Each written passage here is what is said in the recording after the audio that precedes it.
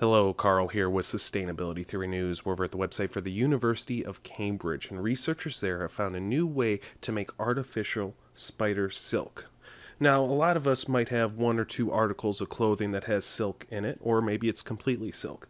A lot of the real silk is made with worms, mostly eating mulberry leaves, if I remember correctly.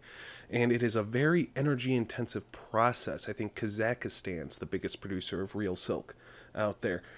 Spider silk isn't really used for clothing, but researchers like the strength and tensile strength of spider silk, so they're trying to find a good way to make it without the use of harmful toxins or extreme temperatures as they have now. But this new method is done at room temperature with a solution that's 98% water, and the other 2% is silica and cellulose, so two natural ingredients. Now researchers then take this hydrogel, they call it, and then stretch it out. They spin it, sort of like a spider spins its silk webs. And then the water evaporates 30 seconds later, leaving this artificial silk behind. It's a pretty interesting idea and concept. Now let's see what they can do with this silk. Maybe they'll make bulletproof vests. Maybe they'll just make stronger, nicer fitting clothing that doesn't wear out as quickly.